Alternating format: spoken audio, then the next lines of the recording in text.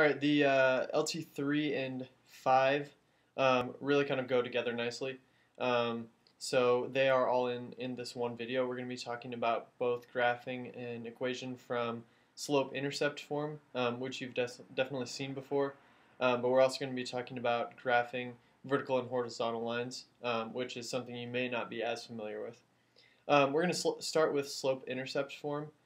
The slope-intercept form for an equation is y equals mx plus b.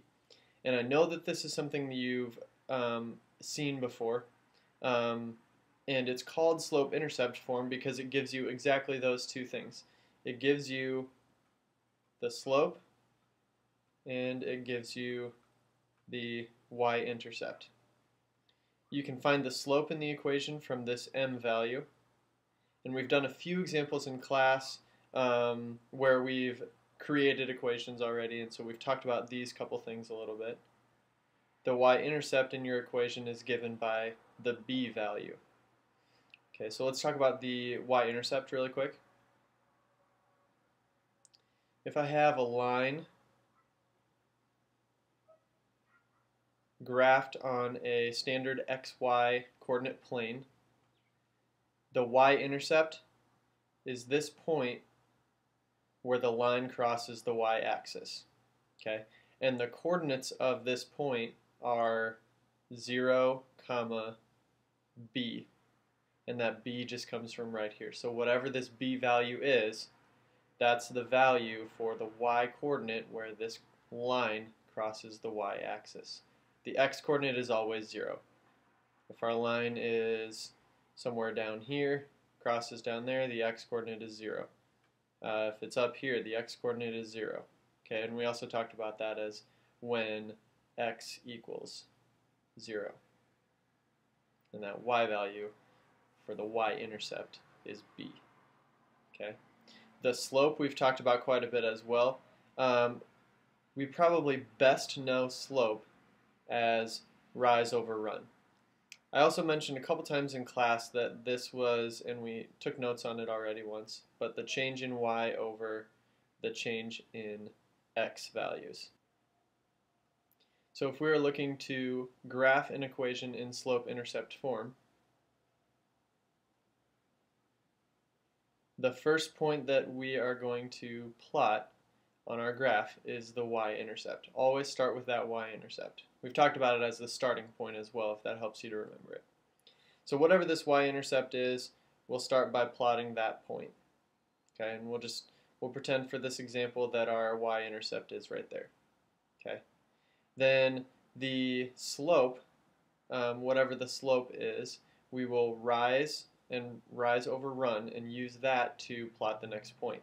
So if our slope is like 3 over 2, we'll go up 1, 2, 3 over 2. Okay, if it's negative 1/3, we'll go down 1 over 3. Okay, so whatever the rise is, do that part first.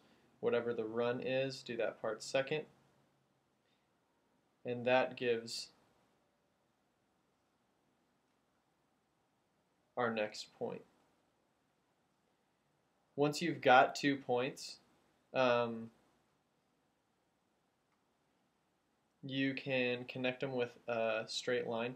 I usually recommend making more than just 2 points, but technically 2 is all you really need. So that is sort of a quick run through, and in a minute we'll see some more examples of how to graph a slope-intercept line. But we've also got these special cases where we've got y equals something, a number, or x equals some number. Alright, and so how you graph those is actually fairly straightforward. To graph y equals 4, we're just going to go up on the y-axis to 4, plot that point as if it were just a y-intercept, and what this really means is all values where y is 4. So this point right here has a y-coordinate of 4. This point right here has a y-coordinate of 4. This one has a y-coordinate of 4. This one has a y-coordinate of 4. So any point with a y-coordinate of 4 is on that line. And so when we graph a line like this, it makes a straight line horizontally. Similar when we're talking about an x equals line, we're going to go to where, in this case, x is -2. There's where x is -2. X is also -2 right there. The x-coordinate is -2 right there. The x-coordinate is -2 right there. The x-coordinate is -2 right there. So an x equals line goes straight up and down. It's straight vertical line. All right. So I know that was very general and you may be feeling confused. Hopefully these next examples will help you with this. Okay. So we've got 5 equations over here. The first one, y equals 1/2 x plus 2. So the first thing I'm going to look for is the y-intercept, which in this case is 2. That's the first point that I'm going to draw on the graph. From there, use the slope, which is 1/2. So I'm going to rise 1, run 2, up 1 over 1, 2, up 1 over 2, rise 1, run 2. You can also work backwards, so you can kind of see the pattern these dots are making. You can kind of work backwards and go down 1, left 2.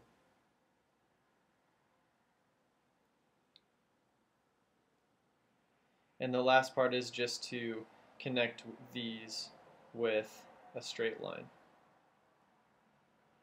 In the next one, we have first look for the y-intercept, which in this case is -4. So I'm going to go down 1, 2, 3, 4, make my y-intercept, and then I have a slope of 3, which as a fraction is just 3 over 1. So I'm going to rise over run, so rise 1, 2, 3, run 1. Rise 1, 2, 3, run 1. Rise 1, 2, 3, run 1. And again, just connect that with a straight line. In my next one, again, look for the y-intercept. I have a y-intercept of +5. 1, 2, 3, 4, 5. I have a slope of -3 over 4, so that's -3 rise over 4 run. A rise of -3 means this line is going down 3, so 1, 2, 3. It's rising -3, that means it's going down 3, and the run is 4. 1, 2, 3, 4. When you do the run, always go to the right. No matter what, always go to the right for the run. The rise will change depending on if it is negative or positive, but the run always goes to the right. Okay. In the next example, if we were going to look for a y-intercept, it would be here, right? But there isn't one. So really you can replace this with a +0 if you want, if that helps you. And if we have a +0 there, that just means we start y-intercept at 0. Okay, and then I have a -5 slope, so I'm going to write that as -5 over 1. I'm going to go down 1, 2, 3, 4, 5 over 1. And I'm going to kind of work backwards just to make another point too. So I'm going to go up 1, 2, 3, 4, 5, and over 1 as well.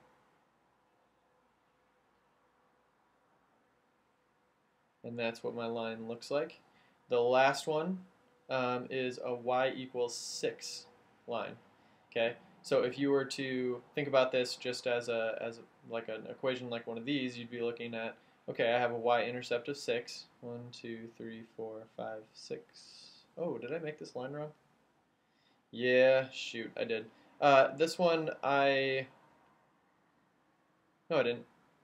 No, I didn't. Just kidding. It's all good in the hood. Y equals 6 right here. So we got a y-intercept of 6. And again, this is any point with a y-coordinate of 6. So this is a straight horizontal line. Okay, I went through that fairly quickly. I'm guessing that there will be questions about this. We will also do a lot more examples with this. So, if you're feeling a little bit overwhelmed, please respond in the questions form. Um, and even if it's just, hey, could we just go over the examples again? Or, hey, I think I get it, but I just need more practice. Okay? Whatever you feel like I need to know, whether that's a specific question or just a general, like, hey, I'm not so great with this, let's work on it a lot. Any feedback is good for me to know. So please, please, please use that form if you feel like you need to. For your before class, I'd like you to create 4 equations. You can write your 4 equations here. They can be slope-intercept form, or they can be one of those special cases. But try to kind of be creative with it. Like, don't just give me y equals 2x plus 1, y equals 3x plus 1, y equals 4x plus 1, y equals 5x plus 1. Okay? Give yourself a little bit of a variety. So maybe some negatives, maybe some fraction slopes, some different y-intercepts, maybe a special case, something like that. Okay? Once you've got your 4 equations, graph them here and leave this blank. Okay, we're going to do a thing with this in class. So leave this one blank, graph all of your lines on this coordinate right here.